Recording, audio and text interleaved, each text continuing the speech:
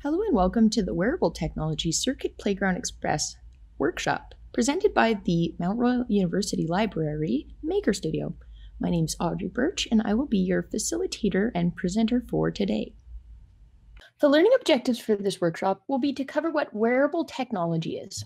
Then we're going to discuss what the Circuit Playground Express board is, and we're going to open the makecode.adafruit.com interface, and we're going to do some programming in a visual programming language. Wearable technology refers to technology that is electrically powered and designed to be worn on the body.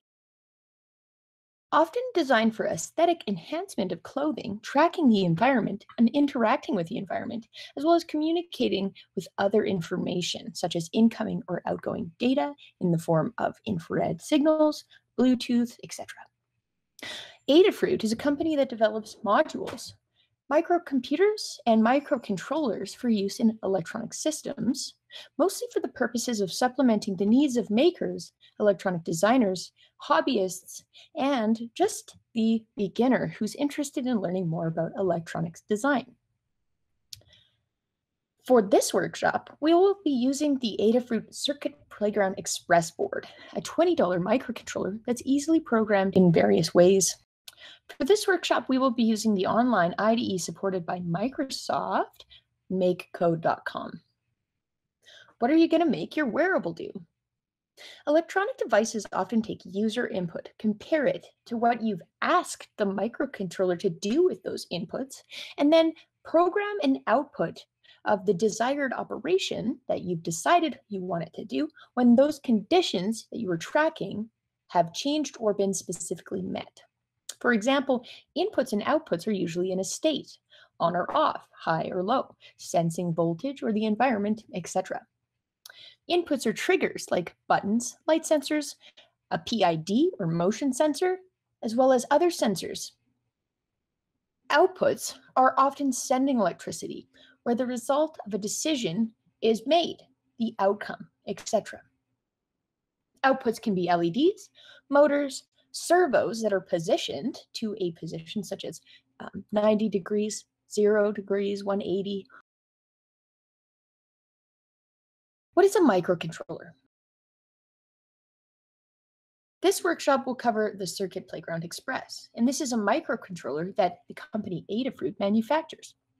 It's easy to use, easy to understand, and this allows first-time developers, programmers, and electronic designers to create interactive and wearable or not devices.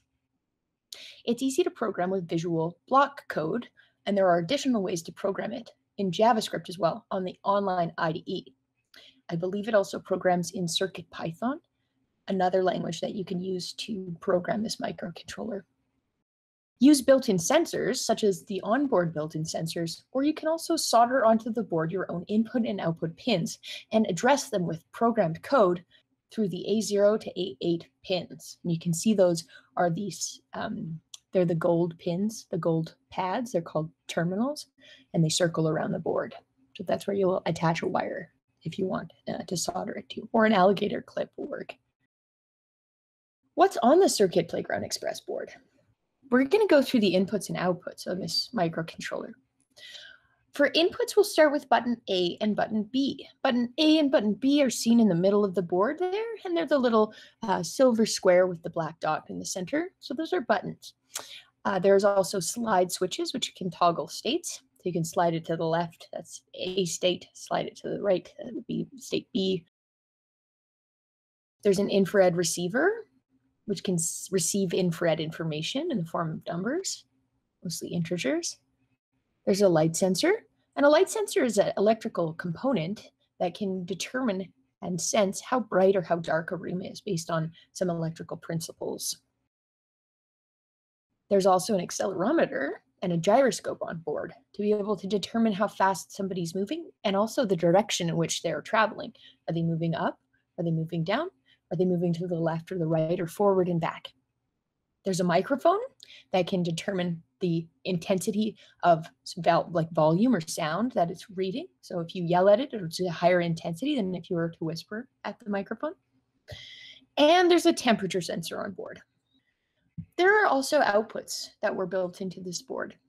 There are 10 neopixels. And what a neopixel is it's a special electrical component that consists of RGB LEDs, red, green, and blue LEDs, and it is programmed through a data signal that tells those little pixels, those LEDs, how bright they should be in an intensity between 0 and 255.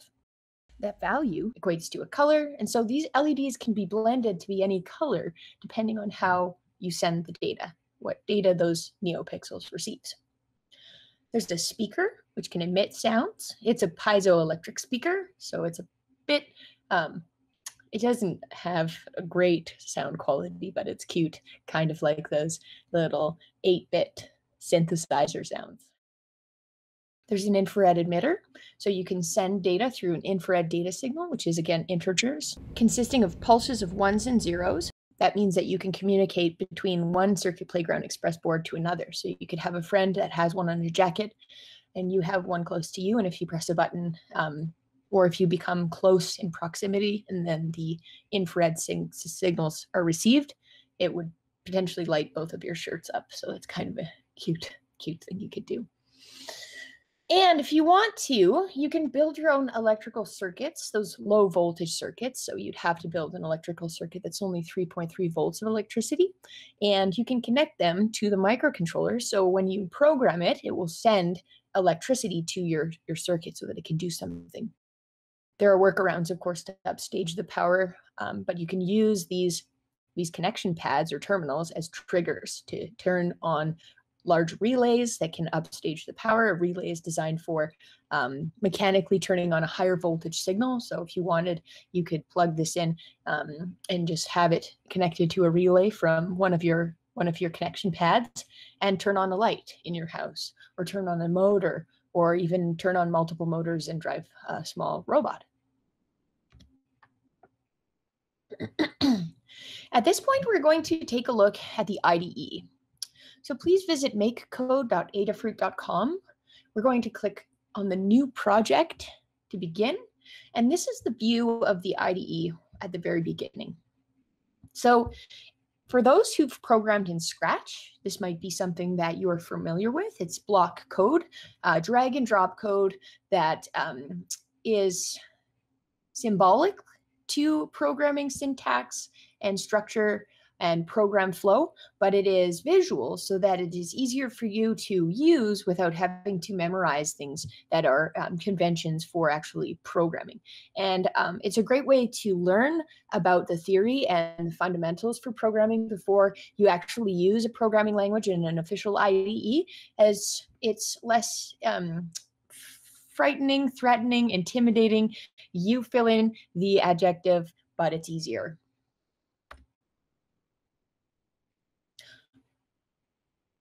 In addition to programming in block code, there's a slider at the top of the IDE. So this software that we've just opened, makecode.adafruit.com. And you can click on the JavaScript tab. What I advise you to do when you're first beginning is to build it in block code and then actually take a look at JavaScript. And you can become a more proficient programmer, and you can see what it looks like to program this with Java by looking at what the block code translates to. So for your first program, I'd like you to try just to test your onboard LEDs. And we're going to use the accelerometer in this example by finding in the input section, which is the pink section of the IDE, the onShake function. And then what we want to do is we want to go into light, and we're going to pull out an outcome. This is the output, and this is what the onShake function is going to do when onShake condition is true. So this is what it should look like. You'll see this on the right-hand side here. It's onShake. Then you're going to nest inside of the onShake block of code. Just a ring. You can change the colors by clicking on them and just selecting some colors. And once you've done this, what I'd like you to do is press the play button. So you'll run your code.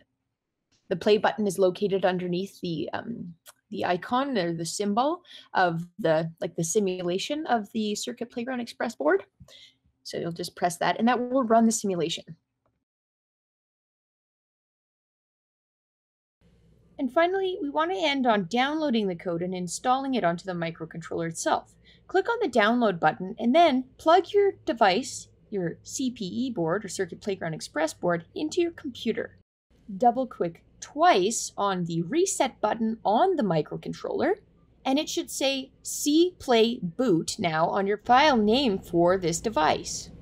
Find the file that you downloaded from makecode.adafruit.com and simply drag and drop it into the file device C Play Boot. Now when you shake your microcontroller, the code is loaded, and look at that. The lights are lighting up nice. We've come to the end of our workshop today on programming the Circuit Playground Express board. If you'd like to attend additional workshops, please take a look at the rest of this YouTube channel, as well as attend one of our events in person if you can. This is the URL that you will visit to sign up for one of these workshops. For more information or questions, please feel free to reach out to us. Thank you so much for attending this workshop today. Goodbye!